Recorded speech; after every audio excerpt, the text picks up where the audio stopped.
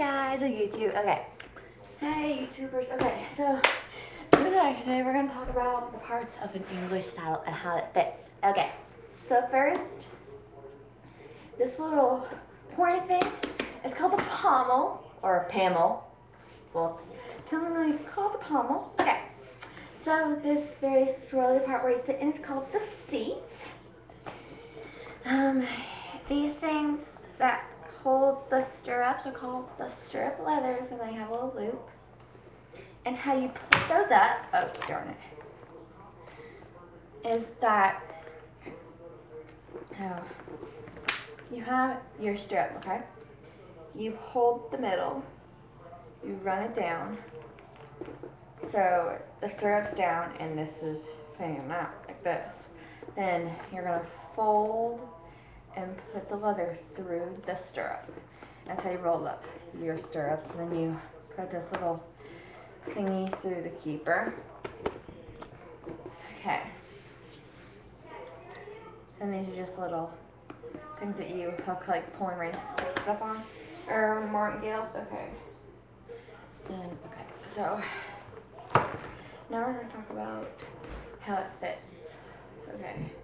First, these are the stirrup flaps, both of these. And these are things that you use to, these are the girth straps. That's where you attach the girth with. So how it fits is first when testing your cross, but you want to make sure that these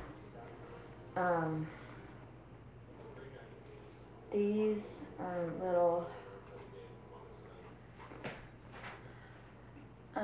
pad things right here sit on either side of the horse body. And how you know this is that you put it on the horse's back with no saddle pad, no nothing, to make sure it fits.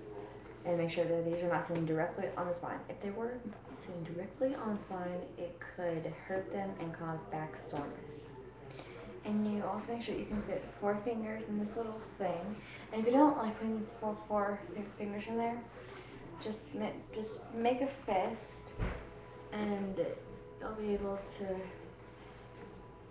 fit your arm in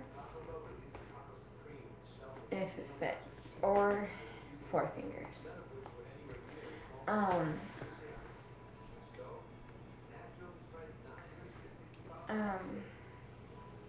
But you make sure that these flaps are smooth and not lumpy. That could also cause back soreness if they're lumpy.